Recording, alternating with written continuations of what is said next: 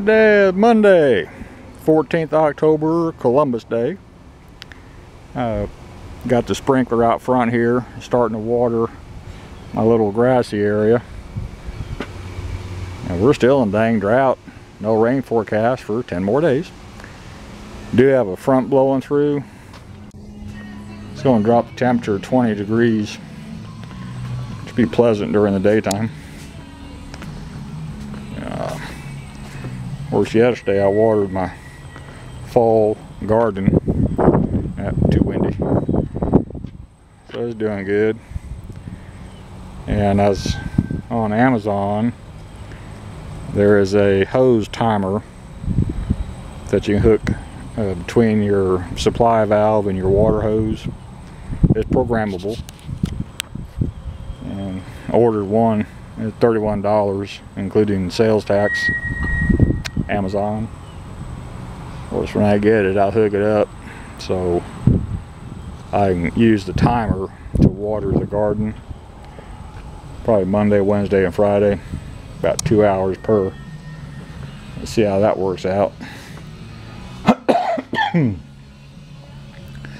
That way, if by chance I have something I want to do or need to do, I don't have to come up here for 2 hours just to water the garden. And I might do something with this lawn furniture today. I think my back will handle it okay.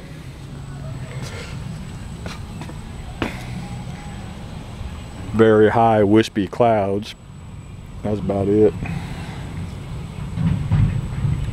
But it's supposed to cool off a lot. Watering the grassy area takes almost 3 hours total, because I have to do it in 3 different zones.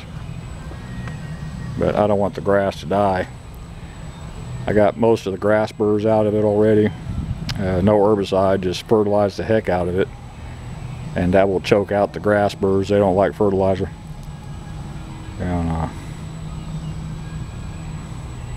it looks pretty when it's green.